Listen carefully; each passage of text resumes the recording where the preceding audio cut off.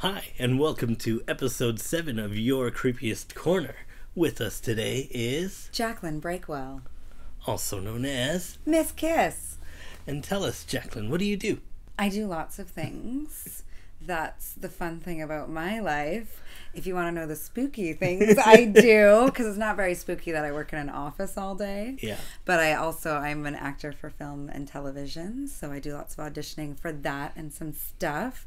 And then I do burlesque as well as different cabaret and musical theater. And I like to make stuff and be a weirdo. So, I've seen a couple of your burlesque acts, and I know that you tend to do it a bit more on the horror side. Yes. Do you want to kind of elaborate on that side of... My first burlesque that I ever made, and because I was such a go-getter, it had to involve everything.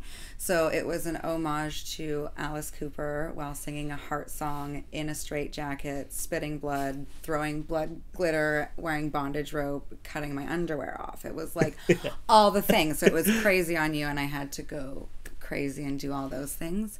And then my signature act that I have is my bloodbath. So I sing a Radiohead song wearing a very gorgeous vampire outfit created by Misty Greer.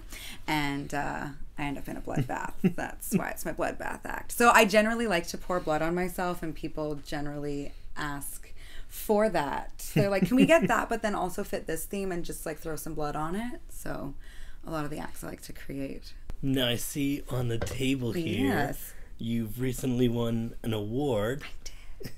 Do you want to talk about the Nightingale? Yeah, so this year for the Vancouver International Burlesque Festival, you are nominated, like everybody sends in their nominations for who they think falls into these categories, and then everybody votes on it. So the Nightingale was for somebody in the burlesque community that brings you to your knees with their singing. And because that is my first love in performing is singing, and I felt that's the best way I can express myself is with my voice. I incorporate that in a lot of my acts, and so that was very unexpected. It was extremely flattering. I was so overjoyed to receive it, but I was just like, wow. And so I think, like, because we're all weirdos and we come from this like weird place of being an other, you don't think that a bunch of beautiful sparkly people that you're obsessed with are going to be like, you get an award for being one of us. And so yeah, it was pretty awesome.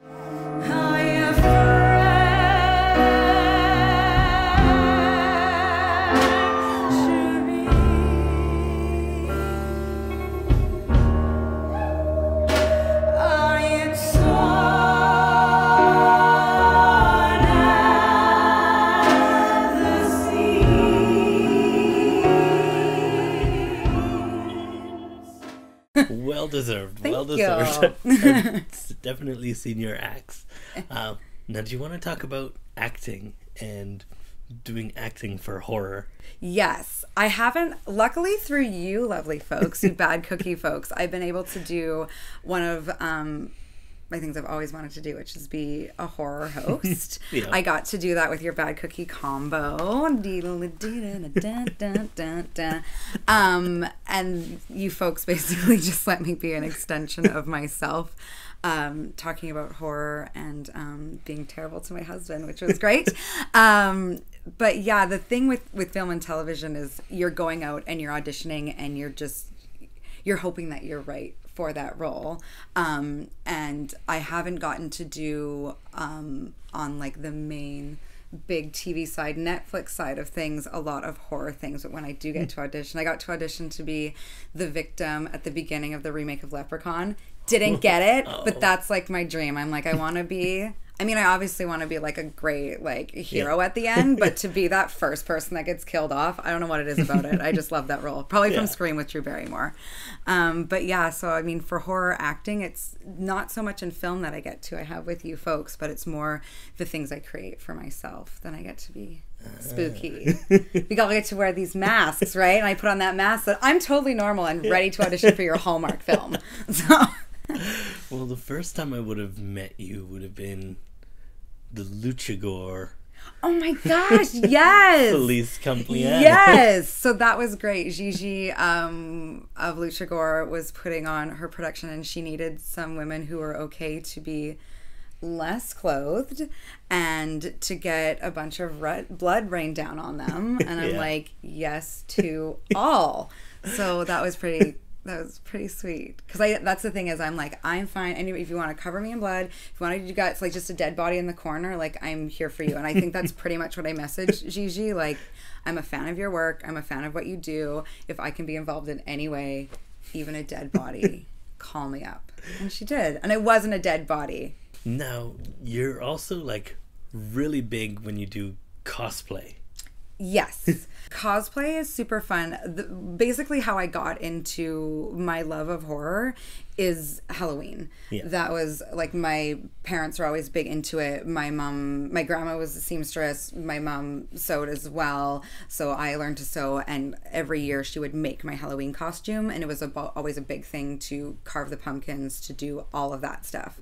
And then when I found out about cosplay, I was like, oh, more excuses for Halloween. And so basically that's what I do with my cosplay. And the great thing about it is it's just like Halloween. It's a day when you can be anything you want, do anything you want. And I don't so much care. Like, I do Harley Quinn and stuff like that, which everybody knows who she is. But when I go into the horror genre, most people won't know who I am. But the folks that do get real excited. Like, I'm really excited. This one I recognize very well. Yeah, so this was Sam from Trick or Treat. And so I did my own little version of her, and I got to wear my little Halloween candy corn socks and skip around. I actually made the buttons for my eyes, so I couldn't see much, but I didn't care. And I had my lollipop, and again, people were like, what is that about? But the people who knew were very excited, and I met a Hellraiser there with his cube and everything. So, like, the spooky people find each other. This one is a little bit harder to this is a new... So I made this... So I've been wanting to do a Black Phillip burlesque for quite some time, because that movie changed my life. And so for Emerald City last year, I thought this will be my perfect excuse to, like, finish the costume. And then, because I don't have a date for this burlesque to emerge, but I got to just walk around a convention as a goat woman. And again, people would be like, I don't know what it is, but it's cool. I'm like, that's okay. It's this film. It's The Witch. Do you like horror? And again, the people that knew, and the apple and the little things, when they got it, they were pretty excited. You said you came up doing singing a lot. Yeah. And just how singing and horror has affected... So I'm quite a theatrical person in general. I grew up, my dad, when he found out that I liked rock and roll, and I think rock and roll is definitely can be on the darker side of things. He brought up his old record collection from the basement, and that's where I found out about Bowie and Iggy and Queen and Alice. And so that was when I discovered Alice Cooper, because I loved performing, but I thought, how can I do this, like, with rock and roll, with what I'm doing? So when I discovered Alice Cooper, that was like an insane life changer for me, because that I was like, that's what I want to be. I want to be Alice Cooper when I grow up. And that's a great thing that I can share with my dad. We've seen him together twice, and I've seen him another 2 times after that. But it is so great that he can go on and put on this character and become that. And I've borrowed, I think we all borrow from little things and make them our own. And so that was the thing, taking kind of what he does, but adding the heart in for my first burlesque number and doing that. And in general, I just find ways, I find my voice, I feel the most ferocious when I'm singing rock and roll. And I wish, just like in the horror genre, that there was more women fronting these things. And so I do a lot of the time like to take songs that are masculine or done by males and just rip them apart with my own spooky self. So you kind of segued into one of our normal questions that we ask everybody, and that's just, why horror? obviously growing up, I was different, and I don't totally know what made me different, but I found comfort in the darker side of things. I read Anne Rice when I was young and impressionable, so then that was that. Vampires were the best things ever. My first partner when I was 15, he was like, if you actually were a vampire, I would believe it. And I was like, thank you. So flattering of you.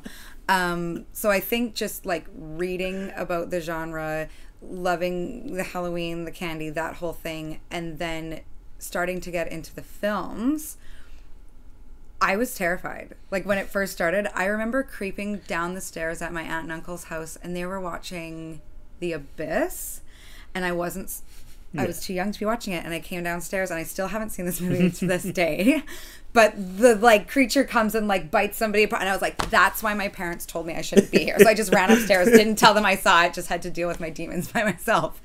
So I was a little nervous after that, but what really got me into horror was Scream. It's my gateway. I think it's perfect. The beginning was horrifying, insides on the outsides, hanging there. But then it was so funny. And then you would hear like Randy's character talking about all the different tropes about horror, and same with Rose McGowan. And also in that, it was like Sydney's character. She was so badass, and she was like, I'm going to keep fighting. I'm going to jump out a window, and I'm going to hurt my leg, and I'm going to keep running. And I was like, these are amazing, like strong women doing badass things. And I'm laughing, and I'm scared at times. That's the best experience. And so through Scream as my gateway, I was able to watch scarier things and be fine, and watch ridiculous horror things and be fine. Yeah. Now you're all grown up. Now I'm all grown up. Made all these costumes. You made a name for yourself in the Vancouver scene. Yeah. Now, what's your favorite horror movie? Of all time? All time. That's picking children. Yeah. I know I'm my mother's favorite child. It's easy for her to, but no. I'm gonna say that like Scream definitely holds a sacred place in my heart for that. Yeah. My boyfriend is the creature from the Black Lagoon. Yeah. So that's gotta be up there. Just like Monsters in Love. Like when Shape of Water came out, I died. Yeah. Oh my gosh, that is the hardest question that you'll ever ask a person. And I mean, like lately coming up is The Witch. And I also, there's something just about demonic possession that I'm a big fan of, like in literature and everything. So Exorcist, classic. Changed the world. It did. It changed the world. Again, here's like a badass woman just vomiting, saying, "Fuck me, Jesus," with a crucifix. Like, wasn't supposed to see that as a kid, but it happened, and here I am today because of it. So, you've worked a lot with just collaborators throughout burlesque, horror films, even making stuff and selling it at Netherworld Collectibles. Yeah. Like, you've created this gigantic network. Is there anybody you want to kind of plug? Oh my, like everybody. I want to plug everybody. A lot of my latex cosplay and stuff like that. Jenny at Deadly Couture, she owns her own shop. She brings in latex, but she also makes custom latex. Obviously, Daryl at Netherworld, my Sam Lollipop, my Black Phillip Hooves, my overall horror needs, I can go to him for.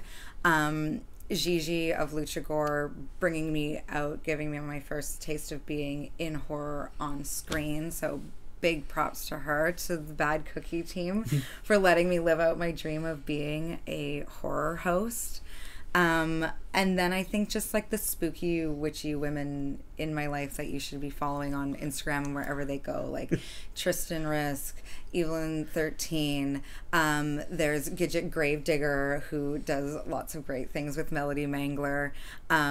Just the spooky, you had Jessie Churchill on your as well, and she creates spooky things and is just a good person to sit down and talk horror with. So get on her Instagram. I don't know. There's too many amazing, spooky Vancouverites out there. and all over the world that you should be following. And one last plug I have to give for my love of creature and horror. There is a new book out. I have to plug this book. I just read it and it stole my heart. It's The Lady from the Black Lagoon by Mallory O'Meara. So it's Hollywood Monsters and the Lost Legacy of Millicent Patrick. So she actually created the creature from the Black Lagoon that stole my heart, and so many others, and she wasn't credited for it, and there's not a lot known about her, but this amazing woman Mallory did some incredible digging and sleuthing and got everything that we could try to possibly know about this woman, as well as she goes in depth into being a woman in horror and how that was nearly impossible back in this day, and how it still is to this day. There are still some issues that we face being women in horror and liking that and all that. So read a book. So if people want to find you and see your work, where should they look? Definitely on Instagram at Hello Miss Kiss. Twitter, I'm not as active on. I can't with that. Facebook has too many restrictions. Excellent. Well, thank you so much for coming to talk with us. Thank you for having me. It's been a pleasure. It's been a fright. Ooh. And thank you guys for watching. Have a good night. Pleasant dreams.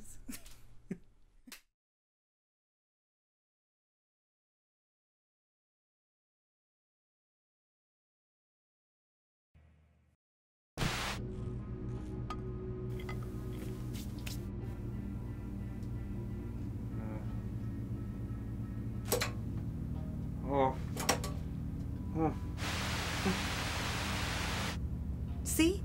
I'm an expert at love. My advice to you is to never give up, always take risks, and remember, sometimes the object of your affection may just need a little convincing.